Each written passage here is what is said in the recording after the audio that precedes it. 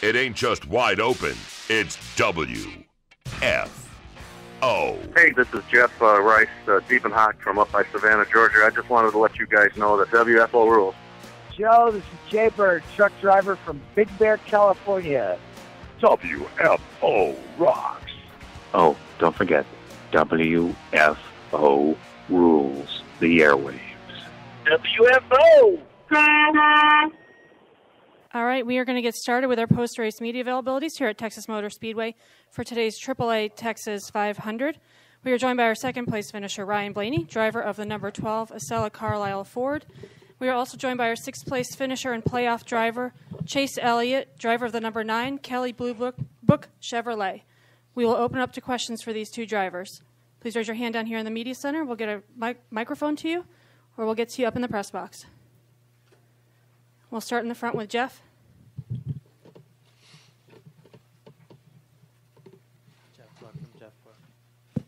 Jeff, I can hear you. Yeah. On the last restart there, I mean, once he took the top, did you feel like he was going to have the advantage that he did? Yeah, I figured he wouldn't make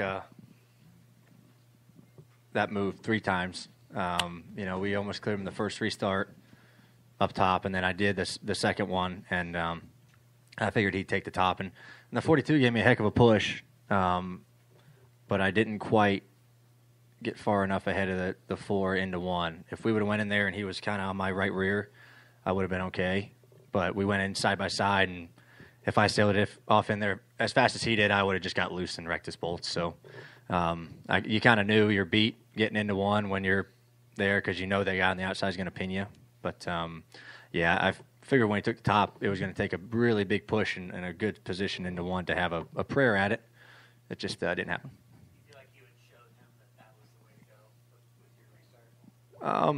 Yeah, I mean, when someone beats you on there, the top actually wasn't bad in 1 and 2 on restarts. I felt like you could roll pretty decent, especially on the front row when you had no one in front of you. But I mean, you almost get beat 1, you get beat the next one, you're going to take the top, and you're not going to restart on the bottom. Honestly, it's a really vulnerable spot being on the bottom. Someone can just pin you however hard they want to and get you real loose. So I knew he wasn't going to do that. We're going to go upstairs to the press box for, I believe, 3 questions. Reed Spencer with the NASCAR Wire Service. Chase, basically, at this point, you've got a situation where you pretty much have to win at Phoenix. Your last 2 starts there were second and third. Do you feel pretty confident going in there, having that one goal in mind? I feel better about Phoenix than I did about today, for sure. So, we'll see. I mean, I don't know until we get there, but tough spot to be in. But ultimately, I mean, you gotta be in a must-win situation at Homestead if you ever make it down there. So you might as well get used to it and like it. We'll stay upstairs. Question for Ryan Blaney, Wolfgang Monzer, Rennsport Press Agency from Germany.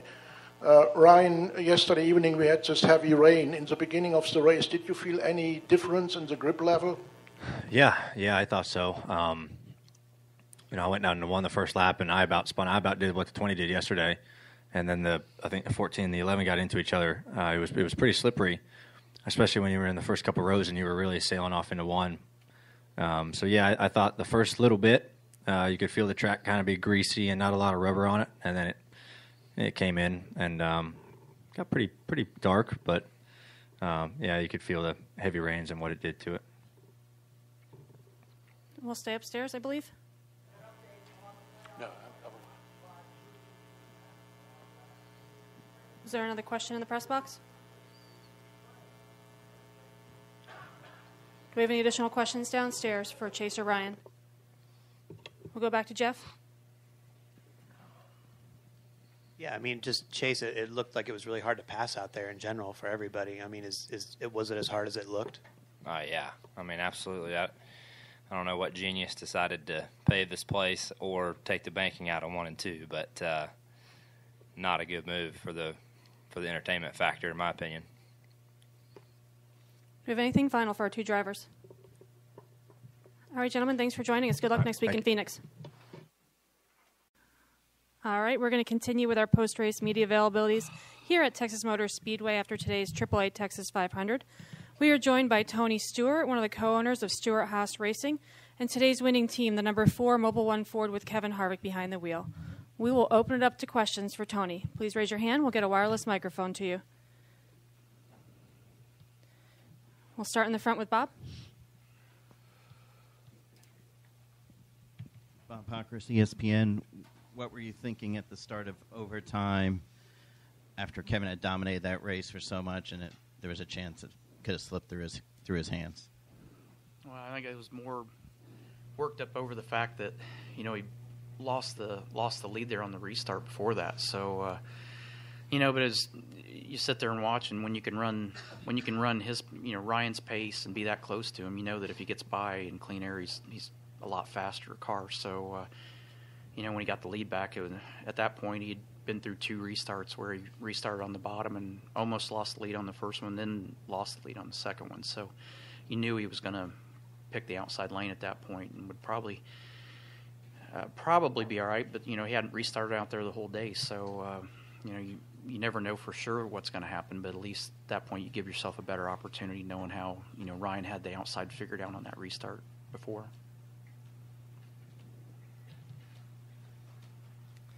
Additional questions? We'll go to AJ. Right here. There's one coming behind you, AJ. Hey, Tony. After what happened today with Jimmy's team, them getting a penalty they shouldn't have gotten, can you talk about the communication, if there's any issues when those things arise, and if you'd like to see a better system in place where you can talk to officials? What was the penalty? He got basically NASCAR thought he failed inspection 3 times. It was only twice, and that wasn't communicated. I'm still not really aware of it. I mean, I came in this morning, so. You got sent to the rear at the start of the race for failing tech 3 times. If you didn't fail tech 3 times, you won't fail twice on NASCAR.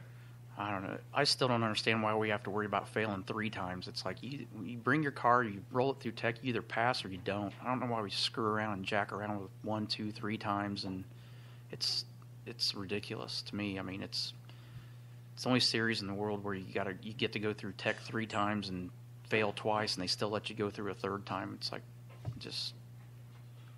we got to figure it out. It's got to make it simpler than this. It shouldn't be this difficult. So I half the time you don't even know what the penalty's supposed to be, and I'm a car owner and I don't know what the penalty's supposed to be. So as a fan, I don't know how the fans can keep up with it either. But it's,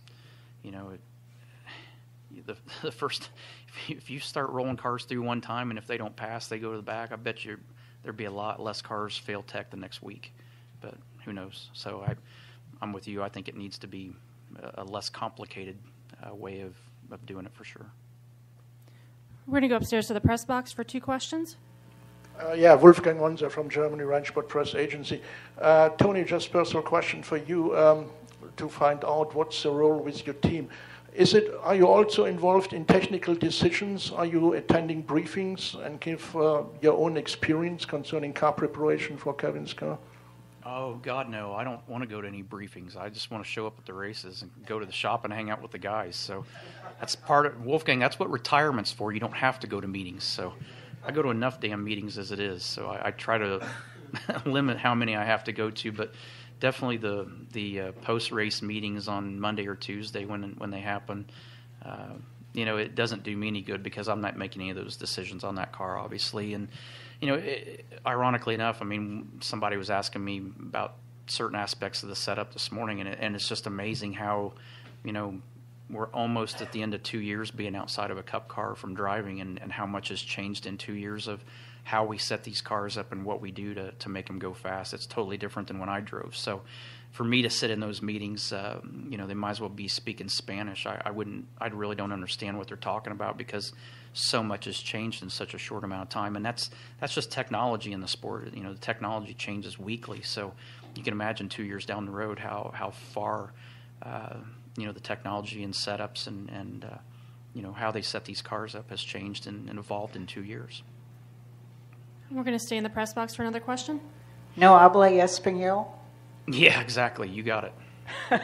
On a happier note, can you talk a little bit about Donnie winning his 10th championship and what that says about him and what it says about your organization? I'm so proud of him. I mean, it was nice last night to finish the season with a win. The only sad part about winning the race here tonight is that I was actually going to try to get out of here and try to fly back to Charlotte to get to at least his portion of the banquet tonight. And I'm not sure if I'm going to make it or not, but I'm going to do everything in my power to be there, because I think a 10th championship is really special. And it's this is an era in sprint car racing where everybody has the same equipment. It's just a matter of the driver and crew chief and those two crew guys on the car that make the difference. And for him to have been the dominant driver like he's been these last 10, 12 years, it's impressive to see, and I couldn't be more proud of him. Do we have any additional questions for Tony? We'll go to Dustin up here in the front.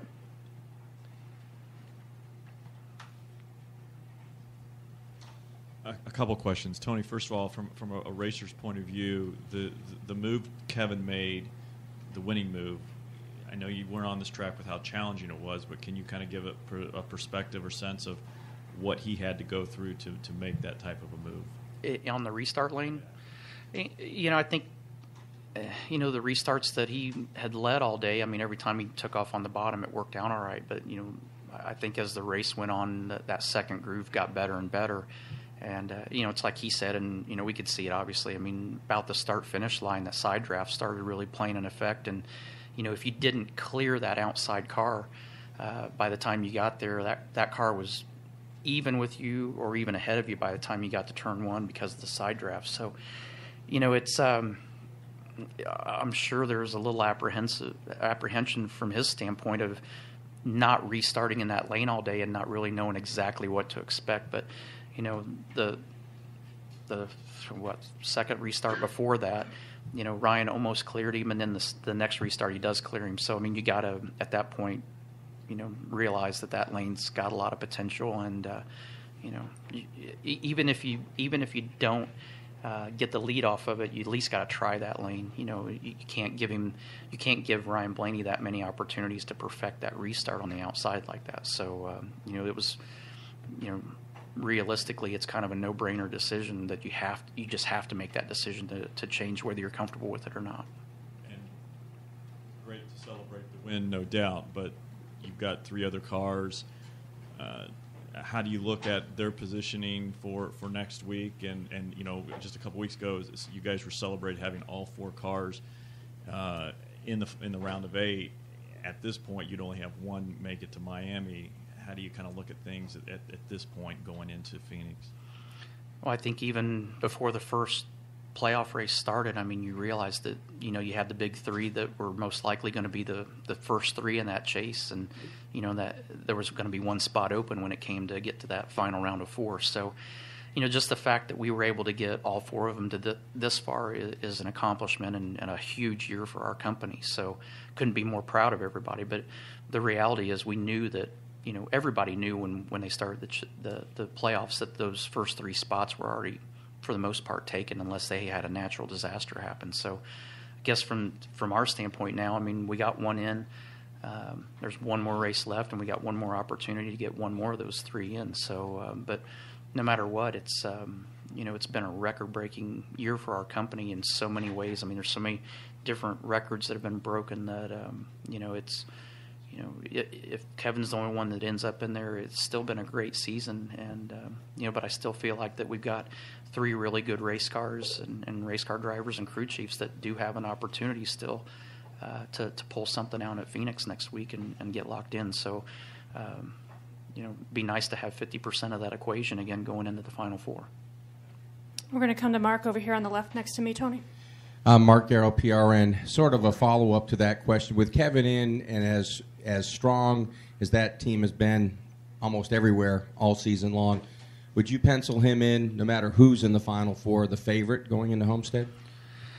I don't even know how you have a favorite. There's just, when you think of the reality of what Homestead is, I mean, there's just, you're loading all your chips into one race, so you never know what can happen. I mean, there's still 40 cars in the race. There's 4 of them racing for a championship. There's 36 guys that can make a mistake and change the outcome of the event. So, I don't know that anybody's a favorite really when you get to that final race. There's just so much that can happen. But I like the fact that we got Kevin Harvick there. I mean, that's a guy that I don't, I don't care who he's up against. I mean, that's the guy that you kind of want with the ball in the bottom of the ninth. So, and I feel like we got 3 other guys that, may not be exactly that guy, but they're really close, and they've closed that gap from last year to this year. So, I'm comfortable with who we've got in so far, and I feel like if we can get one of those other 3 in, that they got just as good a shot, going into Homestead as Kevin does. Do you have anything final for Tony? Going back to Janine. Janine Klaus, Skirts and Scuffs.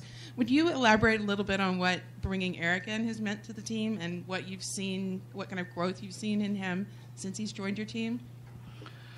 Well, he definitely doesn't fit the typical SHR driver mold. Normally, you got to have a little bit of an attitude and be stubborn and hard-headed, but he comes in and he's the one that's always calm and excited, and I think he's just been a really good fit. With those 3 guys, even though his personality isn't the same as the other 3, we've seen how it's kind of gelled all 4 of those teams together just by bringing him in the organization. So, I said from day one when we hired him and everybody, I laugh because it makes me feel really good when people said I was crazy and couldn't understand why I hired Eric Amarola, and I said, you just have to be patient because I promise you he can run up front and win races. And, we as a company took him out of 2 opportunities to win with loose wheels and stuff earlier this year. So, he's been in position to run for wins 4 or 5 times and had miscellaneous things happen, whether it was a speeding penalty or loose wheel or whatever, that or getting wrecked on the last lap that took him out of a chance to win the race. So, but he's just one of those guys that he's a company guy, and he came in with the right attitude. He's like, what can I do to help? And he's just kind of been like a sponge and an open book of, doing whatever it takes to learn the system, to be a good teammate to those guys. And I think that's really, he single-handedly kind of just pulled everybody together and, really tied the 4-car aspect of it together for the organization. And we have one more up in the press box with Chris.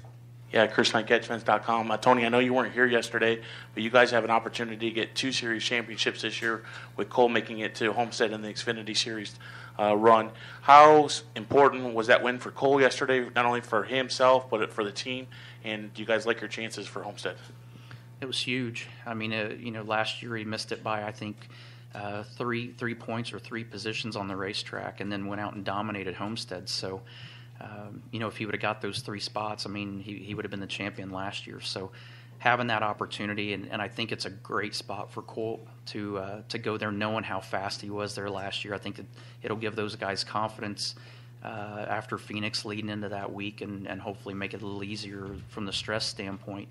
But, if they're half as good as they were last year there, they have a very legitimate shot at winning that championship. So we're really proud of them.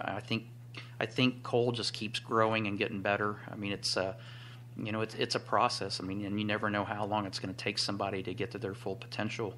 And I don't even think he's reached his full potential yet. But we see things in him that show that growth and that improvement. And yesterday was a good example of it. And now that we've got him in that position, we'll see what happens when we get there. But like I said, if he runs as good as he did last year, I think we got a really good shot.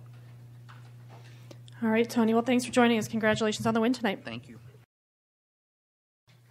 All right, we are going to wrap up our post-race media availabilities for today's AAA Texas 500 at Texas Motor Speedway. We are joined by members of our race-winning team, which is the number 4 Mobil 1 Ford. We have the driver, Kevin Harvick, and the crew chief, Rodney Childers. We will open up to questions for our race winners, and we're going to start up in the press box. I have a question for Kevin. First of all, congratulations, Wolfgang Monzer, Rennsport Press Agency from Germany. You dominated the majority of the race, and it looked relatively, for me, sorry to use this word, relatively easy, how you were chasing through the field like a hot knife through butter. Nevertheless, was there a scary moment when shortly before the end of the race, the last caution came out, and you were a little bit under panic, maybe to lose the race? Well, I mean, you never want to lose those types of days.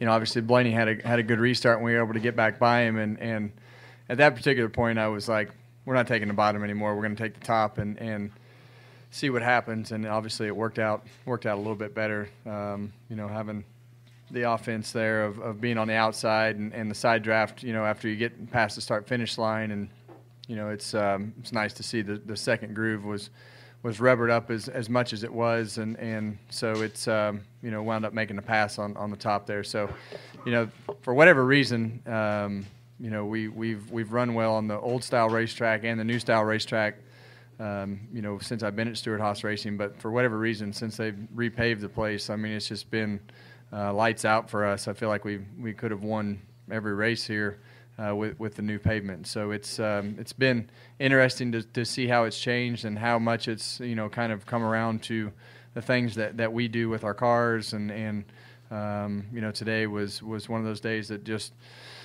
was there with the speed, but everybody executed well, whether it was on pit road or the pit box or late there with the restarts, and made it happen. So it's a good time of year to have all that come around. We're going to come over here to the left to Mark, and then we'll go to Bob.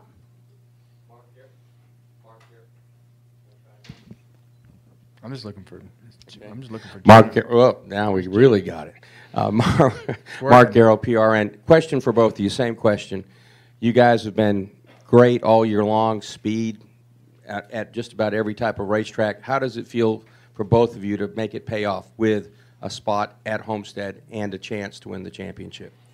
Well, I mean, really, that's what you race for. To try to get yourself in position to get into the playoffs, and then position yourself to have a chance to get to Homestead. So it's not easy, this time of year, just because of the fact that there's everybody's throwing everything that they have at it, and all the notes and all the things that you've done all year are compiled into the cars that you have on the racetrack, and it's tough to win races at this point in the year, and so to get to victory lane, and that's our goal. I mean, that's how you control your destiny the most is to get to victory lane instead of counting your fingers and toes. Trying to figure out what you need to do. It's guaranteed if you go to victory lane and you're still in it. So these guys have been in these types of positions before when we haven't had points and put themselves in scenario. We've put ourselves in scenarios to where we've had our backs against the wall and had to prepare at a high level, and that's really what we've done all year. And so when you do that day after day after day, and that preparation takes another step, it's a pretty refined step of details that goes along with it. So it's fun to see a whole day come together. We've had a lot of really fast cars in the playoffs here. It's just the days haven't come together, and sometimes you go through phases like that. And luckily we've scored a lot of stage points and kept ourselves in the game, and that's what you got to do. Just hang around, survive and advance. Yeah, I mean, I feel like he covered most of it there. I mean, it's just nice to see the hard work pay off. You see everybody working so hard at the shop and the engine shop, and I feel like all year long there's been those goals there of winning races and making it to Homestead, and it's just nice to see that execution of all the hard work paying off, not only for the 4 team, but to see the other 3 cars up there running good too. That says a lot about our company and everything we have going on. We'll go to Bob and then up to the press box. Bob Pockris, ESPN. Kevin, if you were not able to catch Ryan after he passed you on There's no ifs, Bob. Well, facts are facts. Well, the facts are is that was damn hard to pass, it looked like out there. And so my question is, were you concerned that as hard as it was to pass that you wouldn't catch him, and this race just turned into a total track position race, and what does that say? I look at the facts, and we were able to work our way through the field today, and a lot of tire strategy and a lot of things happened today that turned into a track position style race. But in the end, 4 tires were faster than 2 tires. It took a little bit to pass. Our money spot was in the middle of 1 and 2, and he hit the apron down there, and we didn't. And we were able to get by based upon practice. His car was really fast for the first 5 laps, and he could make really good lap time. And then it was just about keeping the pressure on him to try to keep him from hitting his marks, and he wound up missing his marks. And luckily that was a lap that I hit mine. So it's look, repaves are difficult. I think they've put in as much effort here as anywhere that we've gone, and 2 years in a row we've won a race on the high side. So, it's just one of those things where you just have to give it time, and it's a really fast racetrack that they came and changed the tires from the first race, so we kind of fixed that problem. From the tires blowing out and everything that we had happen in the spring race. So, it's just a scenario where you have to deal with the circumstances that you're dealt. And today we had a fast car, and our car turned well all weekend, and we were able to make passes. And I feel like we've been able to do that really in all 3 repave races here. I feel like we could have won every one of them. We didn't win the spring race here, and we made a lot of mistakes on that particular day, and today we didn't. We're going to go to Jim in the press box, and then Jessica and Jerry. Jim Utter, Motorsport.com. Kevin, you mentioned after the race about 5 years of winning cars at Stewart Haas Racing. Along those lines, this will be the 4th time in 5 seasons that you'll have the opportunity to compete for the championship. When you made the change to join the organization, could you have ever envisioned having this sort of opportunity? And what does it say for the organization that you've been able to have that opportunity virtually every year you've been there? Well, here's my reality check. Jimmy Johnson hasn't won a race this year, and isn't king of the mountain. So, when that type of stuff happens, and you see scenarios like that, you have to be real with yourself to say, these are scenarios that you better enjoy, because they probably won't last forever. And right now, we've been fortunate to have been in this position for the last 5 years, and we've capitalized on a lot of race wins, a championship, and put ourselves in position to win a few other championships, and it just didn't all work out. So, you need to capitalize on every moment, on every fast car, on every chance you have to win a championship, because at some point there's going to be some tougher times in there. And I think for our organization, it's rather unique, because since I started, we've been through a few drivers, we've been through a few crew chiefs on the other cars, and I think our team has been kind of that rock that sets the foundation at Stewart Haas Racing, and I think as you've seen the change to Ford, which everybody thought we were crazy, I think the bottom line is we've got more resources and more things that we can keep within our own walls. And I don't believe we've reached the potential of where we can be. But I think you see the progress of things that have happened when you see how all 4 cars are running, and that's not easy to do, and that says a lot about the company, a lot about the people that put these cars together on a week-to-week basis, because it takes a lot of time and a lot of effort and a lot of detail and a lot of people and a lot of money, to do that, and they're doing it with multiple teams, as you see those 4 teams, in the final 8 here. So. That to me is pretty telling as to where we are as a company, and hopefully we can keep progressing forward, and keep all the things that we're doing within our own walls, and not have to share it with anybody else. Before we continue, I just want to check, does anybody have another question for Rodney before we go back to Kevin? We'll go here to Dustin.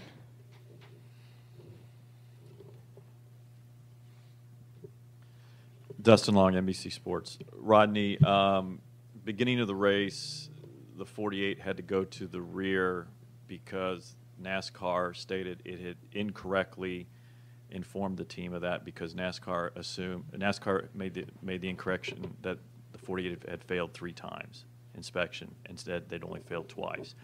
And what I wanted to ask you is, Chad kind of talked about, he said it's become more and more difficult to have kind of a lines of communication with the tower when, as a team, you have a question or dispute of an infraction. You've been in this long enough. How have you seen that progress, and is there a way to have a better lines of communication to where there's a question, a dispute, that something can be resolved in a quick fashion potentially? Yeah, I don't know what happened or their situation. I don't know if I agree with that. I feel like things are really good right now, and the communication that we have with all those people seems to be pretty open, and I don't know really how that could have happened. Like I said, I don't know the situation or anything like that, and I would hate to speak about it, but overall, I think the communication is really good right now. We'll go to Jessica. Jessica Ruffin of NASCAR.com. For both of you guys, we saw a lot of playoff drivers and teams just having all kinds of mistakes and loose wheels and things like that plaguing them throughout the night. Some of the wheels turned out to be actual loose wheels, and some of them just turned out to be some sort of vibration or something else going on. Why do you think we saw so much of that today, and how difficult is it to tell an actual loose wheel apart from just something else? Yeah, that's difficult because, a lot of times, in this weekend especially, one set to the next, the tires, one set of tires would run perfectly fine and smooth. The next set you'd put on and they would vibrate like crazy. And we experienced that all weekend. So, we experienced that at Talladega. To me, that's a Goodyear problem. It's not something that every team just magically has loose wheels and has things go wrong. So, it's definitely, there's some issues that come with the tires, in my opinion. We're going to go to Jeff to wrap it up with Rodney so we can get him back to the car. Jeff Gluck from jeffgluck.com. Rodney, at this point, I just don't. Who's going to beat you guys aside from yourselves? It's like there was the big three for so long, and technically they're still there, but you guys are speed-wise ahead of the Toyotas at this point. Do you view it as like you guys, if you go out and execute at Homestead, you're going to take it? Yeah, Homestead is a little bit different of a racetrack. The setups that you run at Homestead aren't like coming here to Texas or Kansas. You can't just apply the same thing that you run over and over and over all year. So, there's changes there that sometimes some guys hit on it and sometimes they don't. I feel like, as a team, we've been really strong down there. I felt like last year going into Homestead, we didn't have the cars to run for a championship, and we almost ran with them. So, overall, I think we have good cars right now. Everybody's done a great job, and it's just going to come down to executing and, doing the best we can on pit road. And I think, Kevin hit that on the head. It's like those guys did a great job today. That's something that we've had a lot of adversity through with some things, and those guys have worked really, really hard to get better, and it was nice to see that today. All right, Rodney, congratulations. Thanks for joining us. Good luck in Miami. Thank you. We'll get back to questions for Kevin. We're going to go up here to Jerry Fraley, then to Janine, and then Jerry Jordan. Jerry Fraley. Sorry. Thank you. Sorry, excuse me. Jerry Fraley, Dallas Morning News. Kevin, does this allow you now, starting tomorrow, to focus on Homestead? And if so, could that be an advantage when you get there? I feel like that would be letting everybody down. They've already put a lot of effort into Phoenix and everything that they want to do there, and those two cars are prepared just like every other week, and so showing up and kind of giving a lackluster performance at Phoenix would probably not be fair to the guys that have put so much time and effort into putting those cars together and on the racetrack. So, our goal is to go there and try to win the race, and hopefully, we can do that. And if not, then we'll load it up and go to Homestead and see what we can do there. We'll go to Janine. Janine Cloud with Skirts and Scuffs. I heard somebody on the radio describing the track as being sort of like a short track, the way it's running right now, just on a big track, with the way that the line is, and you get a single groove at some point, and you kind of got to move somebody out of the way. How would you assess it? I don't know that I would assess it like a short track. Going through 3 and 4, when you lift barely out of the throttle and put it right back on the floor, I've never been to a short track that's like that. But it's very line sensitive. As far as that goes, and I feel like there's a few small characteristics to it that are really almost similar to some of the characteristics that it used to take to run the bottom here in the past with the old style racetrack. But really the key to running fast here is getting through the middle of 1 and 2 and being able to consistently keep your car turning through 1 and 2. I feel like everybody can kind of manage their way through 3 and 4. But if you're gonna win the race, you need to be able to, turn through the center of the corner in 1 and 2 lap after lap. We'll go to Jerry Jordan. Jerry Jordan, kicking the tires on PRN. When you won your championship, you went to Phoenix and then won there and did a walk-off. But when we talked a couple weeks ago, you called your shot for this track. What was it about Texas that you thought this would be your better shot than to win at Phoenix? And do you go into Phoenix with a? Yeah, I think as a group we just felt like that this racetrack has been, since the repave, has just been really, really lights out for us.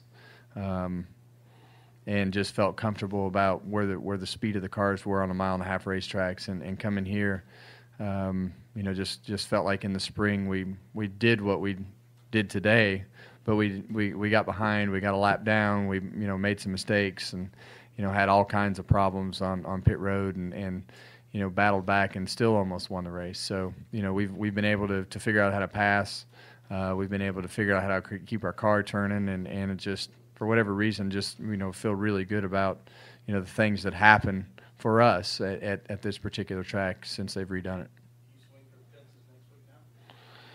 We swing for the fence every week.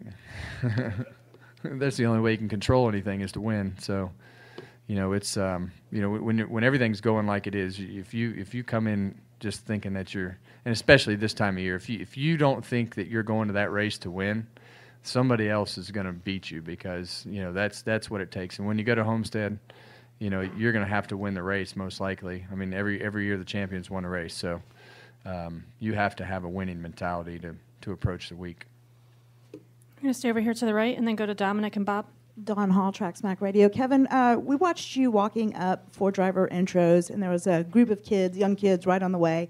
You stopped, took time, signed autographs with them, even kind of talked to them just for a minute or two, and the faces just lit up on them. And then your post-race celebration, of course, with the young man and giving him the flag. Is it something now, maybe as a father, are you appreciating and looking at things differently as far as these young fans and what even just saying hi to a young kid, what it can do for someone that, maybe it's their first time to a racetrack or something? Well, I think that the impact that you have on people, you sometimes forget in all the things that you do. I like kids. I'm not necessarily thrilled about, all the adults cramming their stuff in there over the top of a kid's head. And I like to go out of my way to, to try to talk to the kids. And it's like the group of kids that you're talking about, the first kid that I signed an autograph for, it was yes, sir, no, sir. And I told him, I said, now, if you do anything in life, just try to have manners, because most people, especially around here, that aren't the kids, don't have manners. And that, to me, is something that, if you can help the parents reinforce something that they're doing at home. And the mom patted him on the back and said, see, I told you those manners would pay off for you. That's right.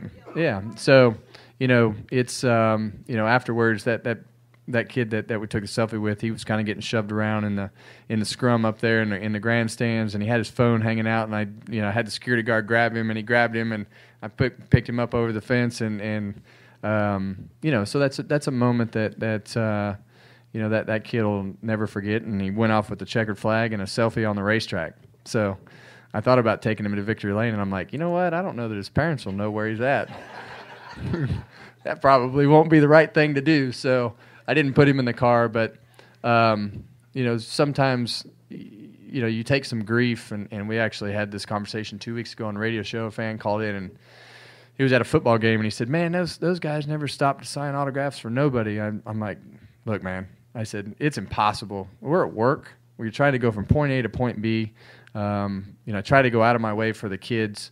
And then you do the best that you can, walking from where you're going to the things that you're doing. I think I did 7 appearances this morning before the race started, and there's some people that are mad as you're getting in your golf cart trying to go to the next one. You got 5 minutes to get to, and I think sometimes people just don't understand that you have a lot going on, and we do the best that we can. But there's no sport that's more open than this one. There's no sport that has more access. There's no sport that has a more charitable feel. Well, I shouldn't say feel. There's no sport that does more for charities and supports each other and supports causes. And you look at the Speedway Children's Charities, every community that these racetracks from SMI that these racetracks sit in, they're making a multi-million-dollar impact on these charities as you go from race to race. And you look at the drivers' charities and the things that we do off the racetrack, there's none of them that even come close. And then you look at the fan access and the things that you do. So I like kids. And if it was... it's just something that I would rather do that than sign 30 sweaty guys autograph. I'm sorry, sweaty guys, but I'd rather sign the autographs for the kids. You know what I mean? I mean, I don't know. It's just weird when you're I understand that I have a lot of fans that are all ages, but I have more fun signing the kids autographs, and I'm not going to apologize for that. But it's just more fun because it just feels more genuine. And that kid is, he's looking right through your eyes and thinking, I don't even know what to say, because, sometimes I had idols and heroes when I grew up, and if you can actually speak to them and have a moment, and then next thing you know, that kid's going to remember that. He's going to, when he's 40 years old, he's going to grab a kid and put his arm around him and take a selfie with him, or whatever they're doing in 40 years. And those are the types of scenarios that you want to have an impact, so that it has another impact somewhere down the line because of that type of scenario. As you can tell, I like that stuff. All right, we'll go to Dominic and then Bob. Dominic Aragona with the Racing Experts. So just this year, 8 wins. You've passed now Bobby Isaac, Tim Flock, Mark Martin, and Bill Elliott on the all-time wins list. So just like to get your thoughts on passing all those guys. Yeah, it's obviously... I think it's not something that I really ever thought I would do. I don't look at that list very often because I'm scared to look at it because it might stop.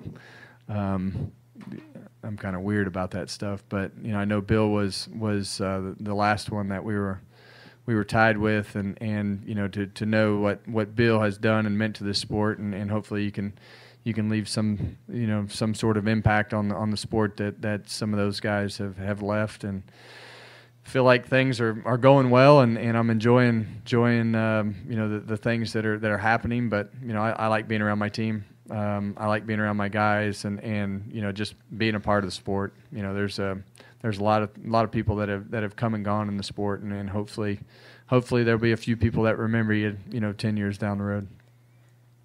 We'll go to Bob. Bob, you got another question? Yeah, I do. Bob Pockris, ESPN. Comparing the team roster now compared to Daytona, there seems to be about 4 or 5 different changes. A couple guys on the road crew, a couple guys on the pit crew. I'm just curious where you see team chemistry right now, and how much team chemistry do you need at Homestead? It's there's a lot of scenarios that you guys have no idea about. With some of those roster changes, I think there's only one that was actually a change. There's been some scenarios and issues and things that have happened with some of those guys personally that we've had to find some guys to fill in temporarily. So some of it inspiring, and you want to go and do the things that it takes to fulfill those situations of choices that some of those guys made that changed their lives in directions that they didn't want to go. So there's really only one change that was made. The rest of them are kind of filling in for scenarios of life. Come over here to Mark to the left. Mark Garrow, PRN. Just sort of following up on the win list as you keep climbing up through that, and how you look at it but don't look at it kind of thing. At this point, you have had a Hall of Fame career. Do you let yourself think Let's about wrap that? it up. That's it. I I say quit. you had to end it. I'm just saying that to this point, I mean, Call it into it. But do you dare let yourself think about that? I mean, the numbers don't lie; they're there. No. Look, I'm very fortunate of where I'm at in my career and the things that we've been able to accomplish, and I think as I'm kind of a late bloomer to the game, I guess you could say. I don't even know how many races have we won. No, not this year, Bob. Take your headphones off and pay attention. 45? Okay. So we're one away from winning as many races in 5 years as we won in 13. So, like I say, I feel like I'm a little bit of a late bloomer of accumulating some of those wins and enjoying. I feel like I'm enjoying it more just because I appreciate how long it took to get to the other half and knowing all the things that you went through to get to that particular point. So it's a little bit different for me because I feel like it's not a scenario where I came in and filled in for somebody. This was a scenario that was built around myself coming to Stewart Haas, and then we made that decision as a group with Tony and the executives, and then it was, okay, who do you want to be your crew chief? And then we went and handpicked Rodney, and you've had a lot of people that have been they came to the 4-car because they wanted to be on the 4-car, and we built the 4-car from the ground up. We didn't have a truck, we didn't have a trailer, we didn't have a toolbox, a car, a nut, a bolt, anything. And so when you can have that connection to something, it's for me, I love winning races, and that's great. But I like seeing those guys happy and excited. When we pull into victory lane, it's more fun for me to see them slinging beer and having a good time because I know how much time and effort and sacrifice that they put in to make those cars go fast. And there's a connection there and a chemistry there that is not normal. It's not your everyday chemistry with a group of guys. It's a special group of people, that really don't want to let the other down. I don't want to show up unprepared because I know all of them are prepared. And when you have that from top to bottom, and everybody's got each other's back on a bad day or a good day, that's the type of thing that is really, really enjoyable to me because, at that point you're doing things together that not everybody gets to experience, and you're enjoying them. You're actually enjoying them. There's a lot of moments that you go through in my career and in life in general. You guys go through the same thing. You go through down times, and you're just like, man, this sucks. Don't want to do this. No matter how successful it is on the racetrack or off the racetrack, you just go through funks, and when you're around a group of people like that, it has a way of just remotivating you and re-energizing you. And I go through it, they go through it, and it just has a special chemistry that is fun to be a part of. Do we have any final questions for our race winner? All right, Kevin, congrats. Good luck in Miami. Thank you, guys. This is WFO Radio.